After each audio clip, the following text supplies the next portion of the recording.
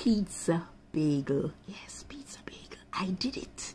Yes, I cut my bagels. They're already, you know, the bagels are already sliced. And I just separate them. I have two bagels.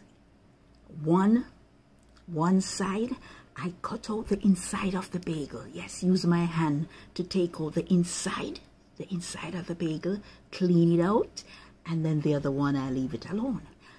I grated my cheese. Yes, if you know how to grater, use knife and cut it up or something and, you know, make it in small pieces. Put it whatever way you want. But I'm telling you the way I did it. I grated my cheese. I grated the bell pepper. I grated the onion and I combined them together.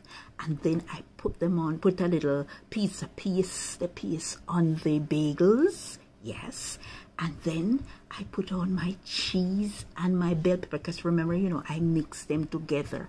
Remember, me tell you, me say you forget on bad in your kitchen. At this, me mean, you know, when me say get on bad. And I put the cheese and the bell pepper, grated them, and the onions, everything. And I put them on. And the one way that I take out the you know, the inside of the bagel, see, the inside of the bagel, I take that out.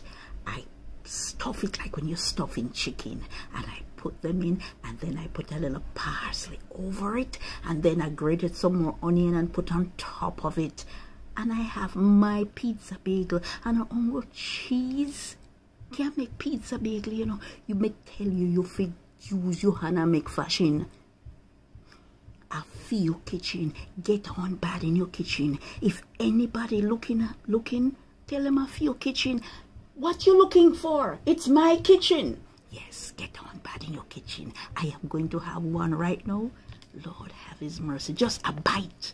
Yes, take it up and just a bite. It tastes good. Let me bite it. See? It is so good.